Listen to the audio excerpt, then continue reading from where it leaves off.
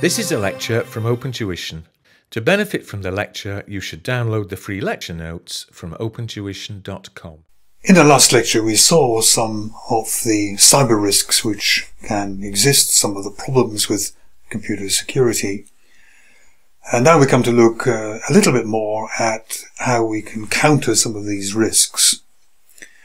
And cybersecurity, the managing of risks, really involves, first of all, identifying where there might be problems, where there are vulnerabilities, take action to protect against those risks, monitor and detect, and then take action to minimize any problems.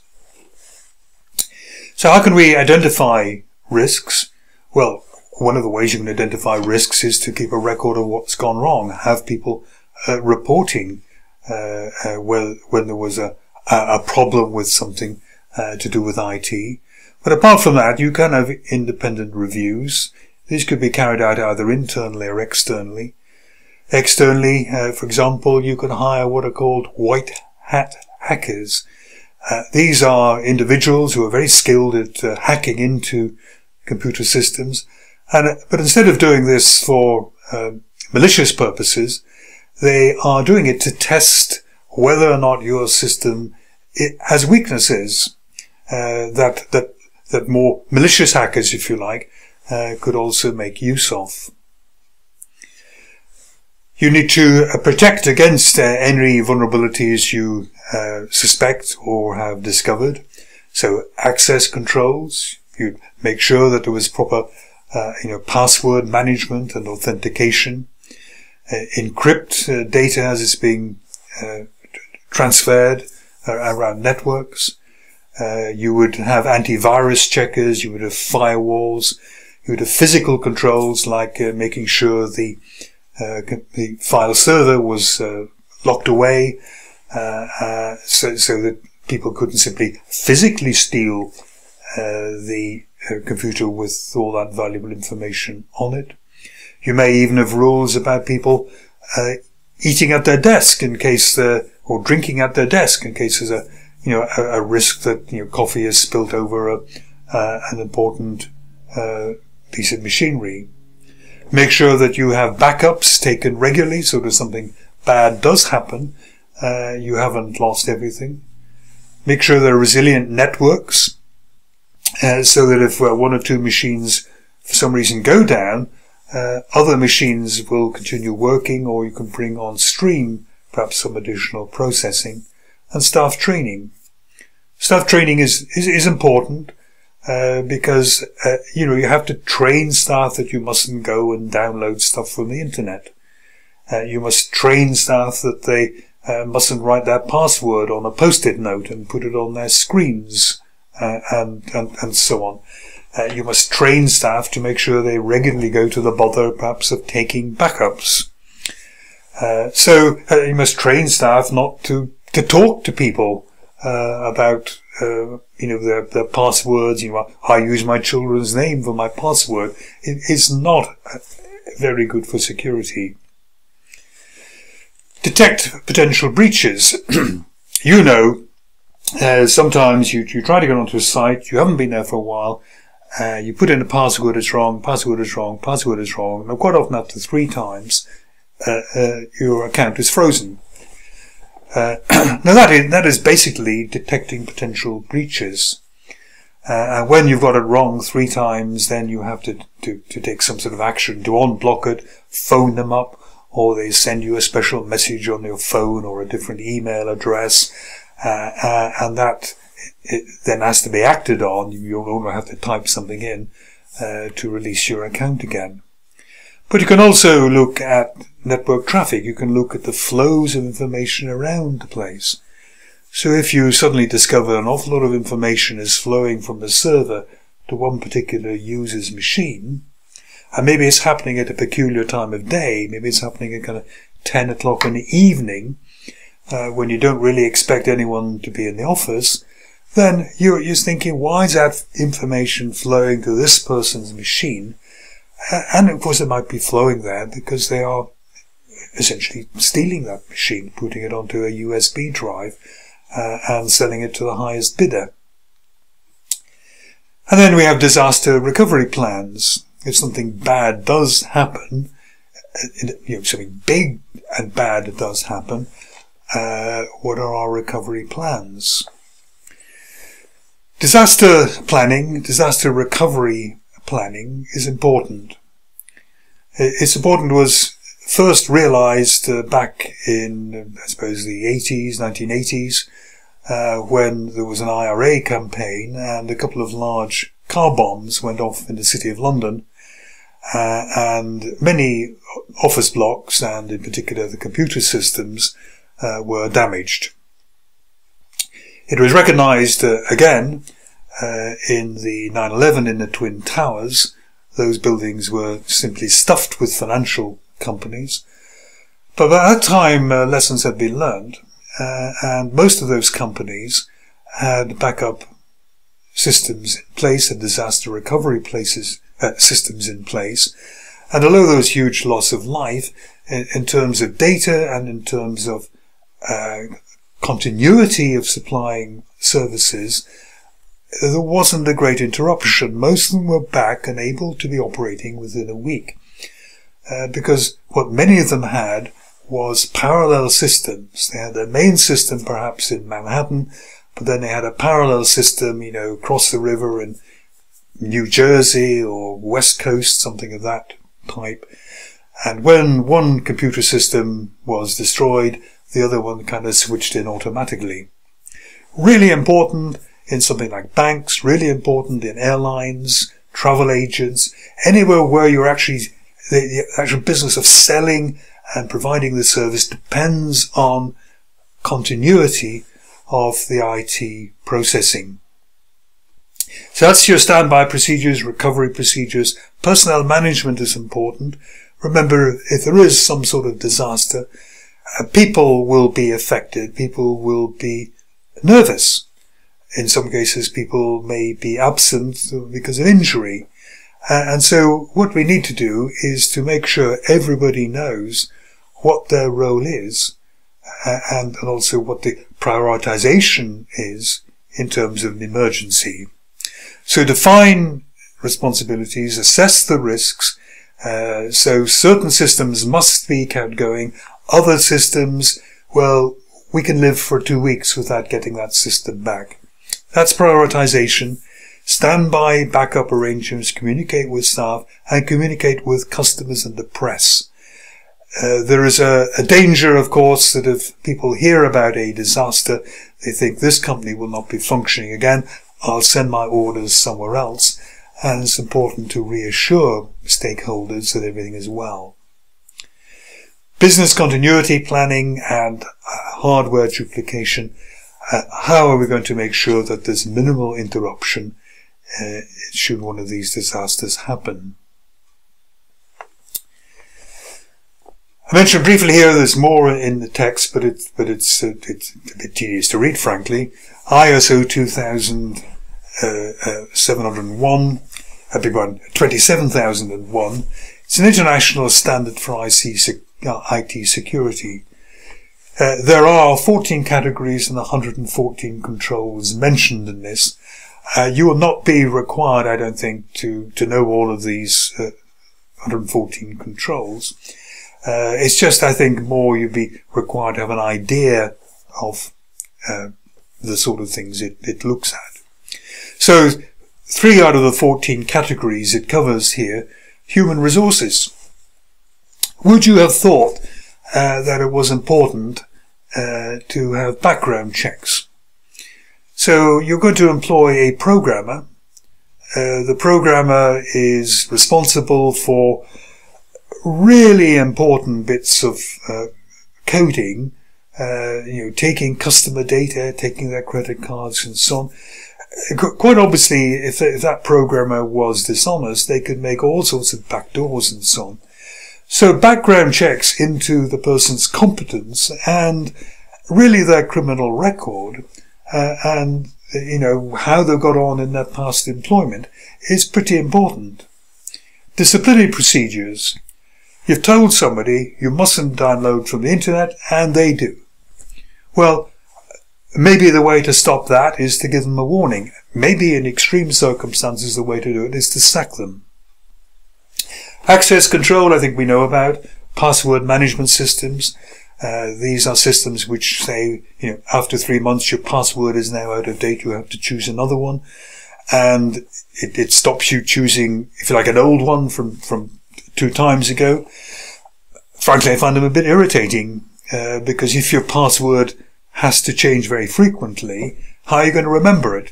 And of course the temptation is you begin writing down your passwords, and so on. But at least have a management system which says it has to be at least 8 digits, at least one has to be alphabetical, at least one has to be a special character, like, an exclamation mark or a dollar sign or something of that type. It stops people just putting in 1, 2, 3, 4, 5, if you insist on that. Communication security.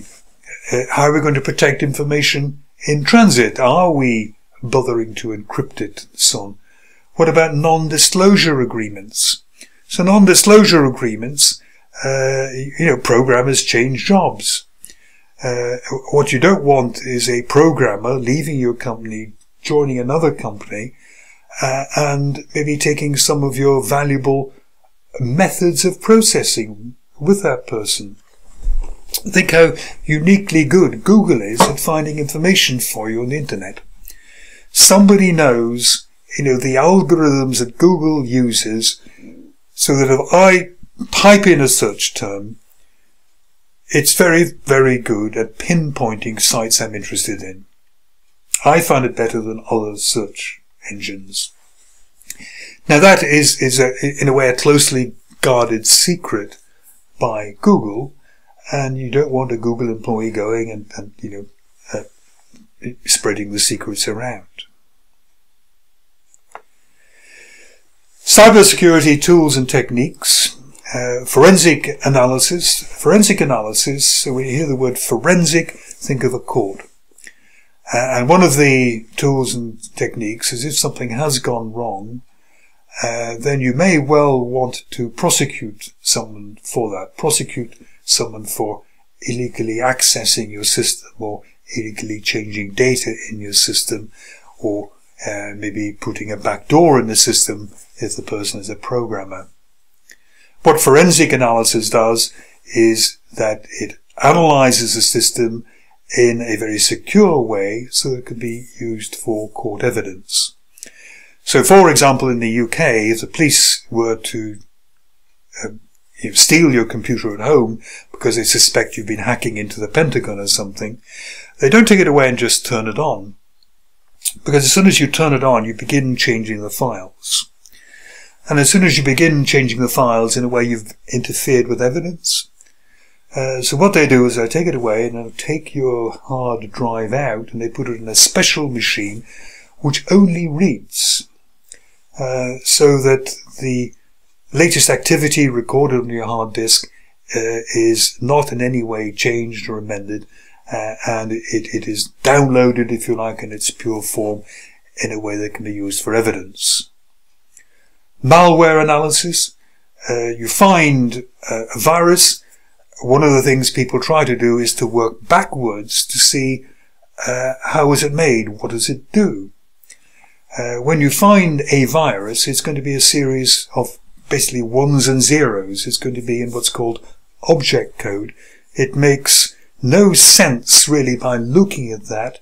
You have to kind of reverse engineer it, so to speak, to see, well, this is what it looks like in the computer, but this is what it looked like when somebody wrote it, and this is what it does, so you really understand it. And then you can set up counter measures against it, or you can more easily identify it. Penetration testing, we've kind of talked about that already. This is your white hat hacker. How easy is it for bad people to get into your system? And then there is software security. How are we going to protect software against attack and amendment?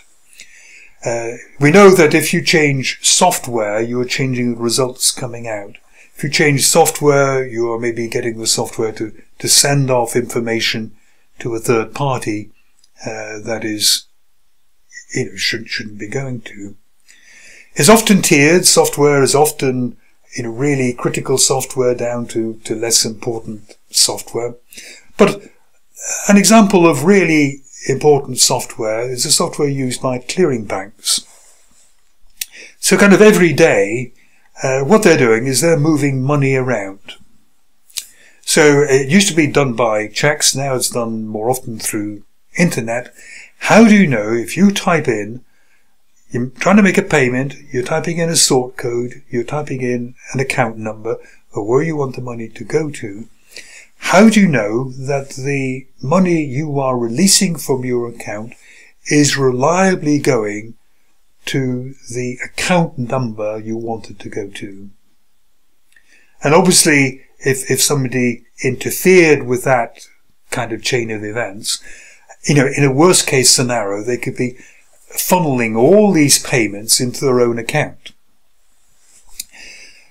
So one of the things that the banks do is almost before they kind of turn on their systems, is they have a very secure copy of the software. This is kept separate. It's not connected to the internet. It's always kept in a bank vault. This is the master copy of the software that they know works. They know it is secure, and they copy, and they compare the working copy of the software against it. So this is what we're going to use. We compare it against this master copy, and if there's some sort of disparity between it, this has been changed in some way. And before they begin to use that software, they will investigate what that change is, because the software might be too dangerous to take a chance on otherwise. Computer general controls. Are policies and procedures which relate really to the computer environment. So the data center and network operations, the data center, lock it away. Have badges which give you physical access control. Network operations with passwords, and everyone has a password. All logons are going to be recorded and so on. It doesn't matter what you're doing on the computer, this kind of security system is going to be in place. We have to be careful with our software. We must make sure we buy the right stuff. We must make sure it is changed and amended and tested properly before we adopt new software. We have to make sure that the application system, the wages and salaries, the accounting system and so on, we have to make sure that whenever we are buying software that we go through some proper procurement process to make sure we buy software which is going to work on our machines, to make sure we buy software which is going to be fit for purpose, that it's going to be usable by our business. There's no point in buying software which just works in one currency if you are working in multiple currencies.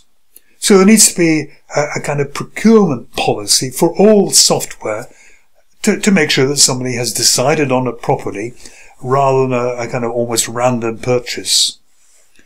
Access security we've talked about, disaster recovery we've talked about. Again, it's affecting all the software, all the processes which are taking place.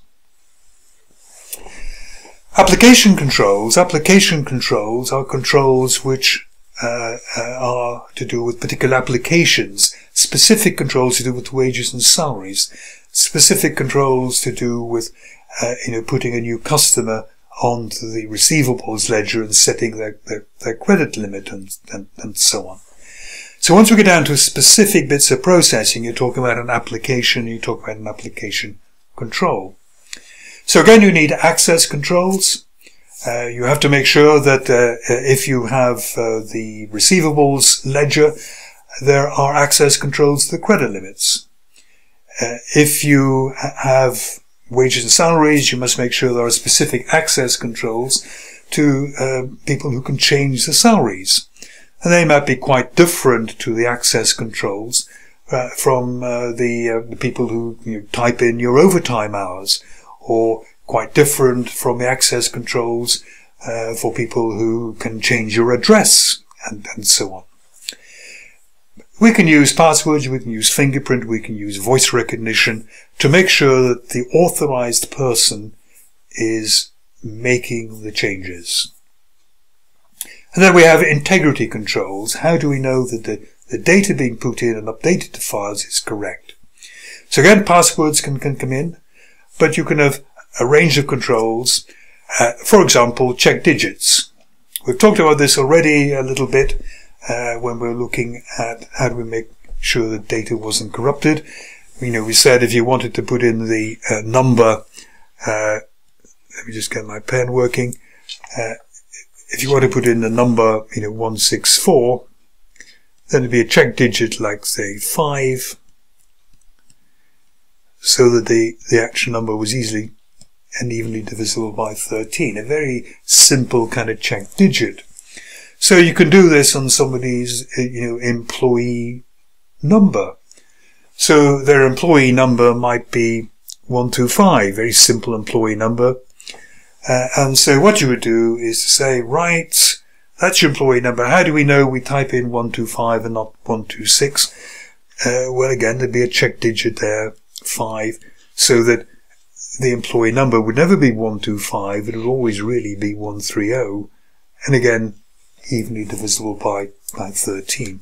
So something special about the employee number, the part number, the customer number, which will identify problems. You've come across this, almost certainly you've come across trying to type in a credit card number and immediately it comes back and says not valid. It hasn't gone and checked with your bank. It's immediate return, and there's something special about your way your credit card number is constructed that it will recognize that it is not valid. A range test. If you're putting in dates, you know that the day should be 1 to 31. A dependency check is slightly more sophisticated. That would tie up maybe the days you put in with the month. So nothing wrong with putting in 31, nothing wrong with putting in month of 5, but if you put in days 31 and month of 2, the two pieces of data together are incompatible. There's a dependence here which isn't working correctly. Format checks. And again, you've seen that. You know that if you put in your credit card number, I think you have to put in 4 lots of 4 numbers. I think it's a 16-digit number or something of that type. So everything you put in is supposed to be a particular format, a phone number, a postal code, a zip code. They all come in standard formats, and we can easily check that that has been adhered to. Sequence checks. Sequence checks, invoices issued in sequence. The system can easily identify that the sequence is incomplete, or that you've tried putting in the same invoice twice. Matching. So if you have a dispatch note on file, you need to make sure that at some point there's an invoice on file. If people are putting in their timesheets or their clock cards, you need a timesheet for each person. And if there's a timesheet missing, then you go after that person and say, where is it? That's matching input data to something on file. Control totals. If you're putting in 3 invoices, what you can do is, first of all, add them up. So here we have 5, 6, 7, 10, 4, 5, 6, 7, 70, I think it comes to. That's your control total. You put that in first, and if somebody mistypes, and let's say they think that 3 is another 5, and they put in 15, it's obviously not going to reconcile. And control totals, batch totals, were, a very powerful way of trying to control completeness and accuracy of the data being put in. And then we have systems development controls, which we've talked about. If you're changing the wages and salaries program, make sure that it's changed for legitimate purposes, that it complies, let's say, with the new tax rules, that it is properly tested, that it is reliable, and only after authorization of the changes, checking of the changes, testing of the changes, will you allow that to be adopted as the new working piece of software. Reporting cyber risk. Large organizations nowadays have a section in their annual report dealing with all sorts of risks. And cyber risks is just one subcategory of overall risks. And what you want them to do is to go through and say, we've thought about these risks. So if you're an airline, one of the risks is that the booking system goes down and nobody can do anything. Another risk is you put in the wrong fare. Another risk is that you can't check people in because that's not working. You can't issue the boarding cards, and so on. You would identify all of these risks. You would say, here's its effect and here's what we're doing about it. Or here's what we can do should the worst come to the worst, the machine breaks down. Here's our fallback position that we have at least considered that. You'll see some examples in the notes. Finally, big data. We'll go through this very quickly because you'll have seen it before in other papers. These are extremely large sets of data, usually very historical in nature, maybe going back 5 years. And what we do is you analyze this data, hoping to find useful patterns, useful insights into particularly customers or potential customers' behavior. The characteristics of big data, people talk about the 3 V's, great variety, great velocity, great volume. So typically supermarkets do this. The volume of data they hold, every branch of the supermarket, every checkout, they will be recording what's bought and who's buying it. So enormous volumes of data. It happens very, very quickly, coming from, thousands of input devices in the country. And increasingly, it's of great variety. It's not just, what you bought, when you bought it, how many units you bought, what the price was. It will be also recording where in the supermarket that item had been stored, which kind of shelf it was on. Increasingly, they will begin to be identifying you not by your loyalty card, but by facial recognition systems. They will be tracking you as you move around the store. They will know if you've hesitated in front of a particular shelf, looking probably at a particular item that you decided maybe not to buy, but now they know that next time, maybe with a little bit of encouragement, you might buy it. So that's just in supermarkets, but if you think in terms of your mobile phone, what do you have in your mobile phone? You have the people you rang, you have conversations, you have photographs, and you have geographical information. Mobile phone companies know exactly where you have been with your mobile phone, even if you're not using it at the time. And you've probably been irritated, actually, when you visit a shop. Nowadays, you get a little message coming up saying, how was your visit to Sainsbury's or whatever it was? Or even nowadays, if you walk past the door, it picks you up and says, how was your visit to Sainsbury's? And there's no way of kind of saying, I didn't visit it. I find it slightly eerie and slightly annoying. I must find some way of switching it off.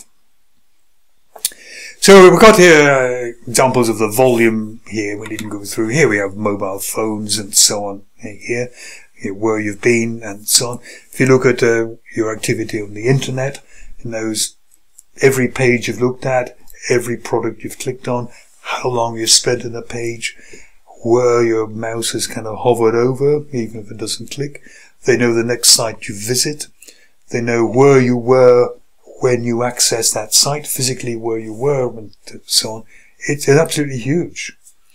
Think of, and of course, the controversial elements of Facebook, how much they know about you, where you've been, who your friends are, what your preferences are, what you like, and so on. And of course, we know it's valuable. We know this is how Facebook and Google make their money. It's because this information that is collected under the form of big data is then marketable, can then be sold to advertisers to try to entice you into taking up their offers. Great variety. We didn't go through all of this in great detail, but buying habits, geographical information, and so on there. Facebook, of course, can now identifies people in your photographs and tags them with their identity, even though you haven't told Facebook who they are. We have financial transactions. Think of information your credit card knows about your purchasing preferences and the like. Big data analytics, data mining. This is the idea. You go through this vast mound of data. Lots of it's going to be rubbish, really, not very interesting, as you would if you're going through looking for gold. But every now and again they come up with this little nugget, this little gem of information, which they can use to increase their profits. Predictive analysis. Here they're trying to say, well, next week the weather is predicted to be good. Last time the weather was predicted to be good, sales went up. They're bringing together, information from a number of different sources. And so the predictive analytics would allow them to say, well, the weather's going to be good next week. There's probably going to be more barbecues or more demand for cold drinks. Let's order some more of those in. It'll also predict what special offers you might be susceptible to from your previous buying patterns. Text analytics, voice analytics, it will understand what you say. It'll understand what you write. Controversy now about things like Amazon Echoes, that the little kind of cylinder that can sit, and you can say to the Alexa, what is the weather in Paris? And it will come back, the weather in Paris is, but it's listening all the time. Be careful what you say. Statistical analytics, looking at trends, correlations, patterns, unusual events, and so on. Again, primarily to do in business, primarily to do with marketing, and trying to get that marginal revenue up a little bit. Finally, remember there are cyber risks with big data. It will cost a lot to establish these very large databases and to process them. We have to make sure that we don't embark on big data where the benefits are less than the cost. Increasingly, this huge amount of personal information is subject to laws, and if the data protection laws are breached, there can be very substantial fines levied by the authorities. Loss and theft of big data is likely to irritate your customers, is liable to lead to a loss of reputation. It may come in for a fine, of course, itself. It may lead to actual loss if credit card numbers are disclosed in some way, and then compensation payments have to be made. Veracity means, how do we know the data is correct? If you have incorrect data which gets into your big data database, and then you begin making decisions based on incorrect data, those decisions are going to be wrong and potentially going to be expensive. And finally, we have the potential of employee monitoring. Employees now are monitored quite a bit. For example, in Amazon, just very recently there was a report saying that in the Amazon warehouses they were monitoring how efficiently their employees worked, how many boxes they managed to package in a day, how long it took them to do a box, and so on.